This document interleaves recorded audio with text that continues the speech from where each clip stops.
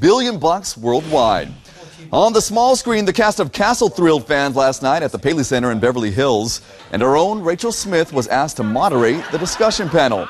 But before coming face to face with fans, the stars told us they could feel the excitement in the air. This is a little bit different because the excitement level is very high.